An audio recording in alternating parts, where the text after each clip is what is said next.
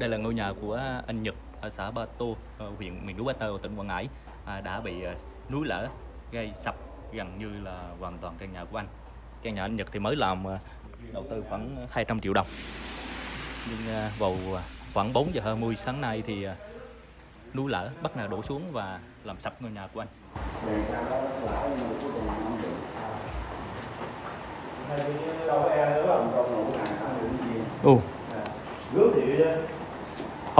Nó sập trong đêm luôn anh?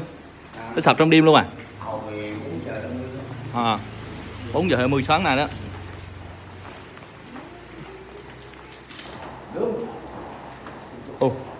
Nghe nổ tiếng nổ à? Nghe tiếng nổ. Bây giờ là nghe tiếng động. Bây giờ mình mà nghe tiếng động là giật mình biết luôn rồi.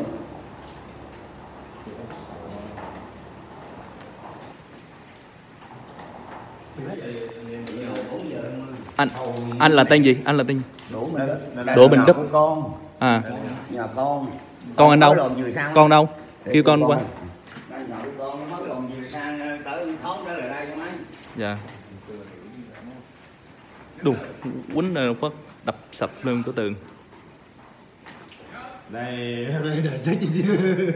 Đây mà có mấy người uống đúng rồi, chết ngát, đập ngát đó chứ. Chết ngát đó chứ. Quán cà phê nữa đúng không? Quán cà phê mà. Sót chết núi quá. Nó hơi Cái Liên hơi đứng.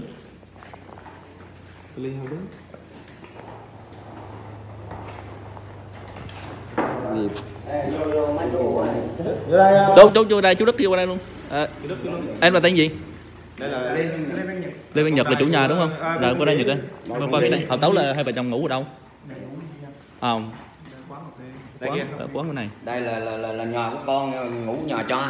Dạ, ngủ nhà cho. Hồi tối mình nói chú nghe nổ đùng luôn à. Nghe bây giờ nghe tiếng động là biết không?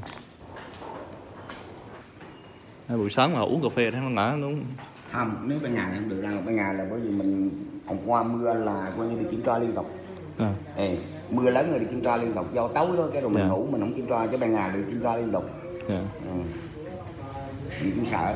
Mưa chưa có cái năm nào mà trận mưa nào như năm nay. Mưa mở dưới kia coi như cái nhà người ta hầu giờ không có vô, mà vô nước tới đây, mà bây giờ vô tới đây là có nghĩa là từ năm 97 giờ. Mưa tới giờ đó. Này là cái lên đây ở từ năm 95 giờ, nhưng mà có một hôm là cái lúa mưa là lịch sử.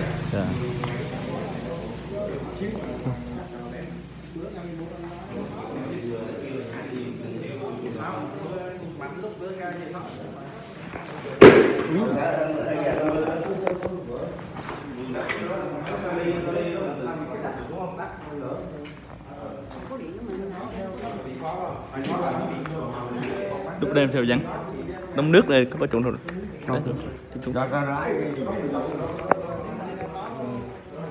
Có nước.